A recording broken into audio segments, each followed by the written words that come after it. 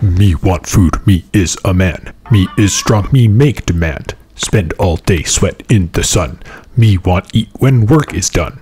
In hunt I am competitor. Me, the apex predator. Not gatherer, neither prey. No vegetables to eat this day. Here my meal, spit and sizzle.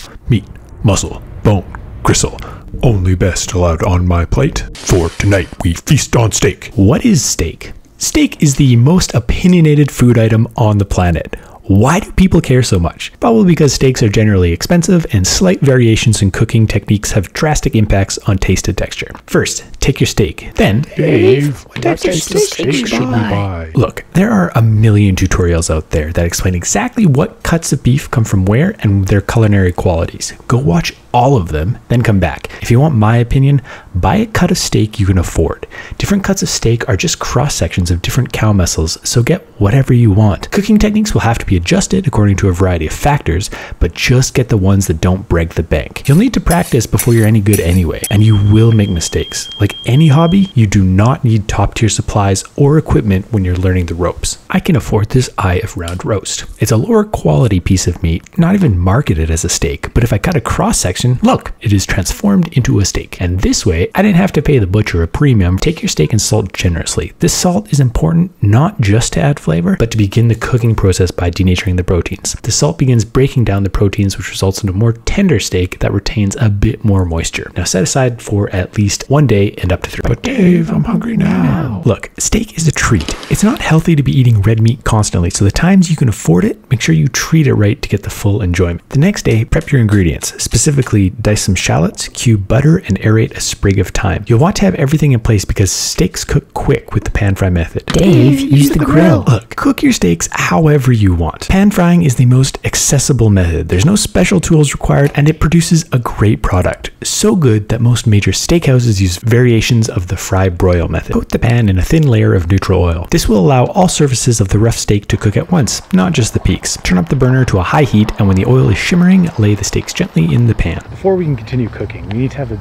brief talk about degrees of doneness. Medium rare. Right. We know what the standard is, but doneness is a quantitative measurement of the internal temperature of a piece of meat. For beef, 130 Fahrenheit is rare, 140 is medium rare, 150 is medium, and 160 is well done. If you're cooking and someone ever asks you for their steak well done, there's only one thing you should ever say to them. Coming right up, because they are a guest and etiquette demands that the host complies with requests. And more importantly, let me make this clear, taste is subjective. And really, who are you to dilute someone else's joy because hypothetically, you wouldn't like it?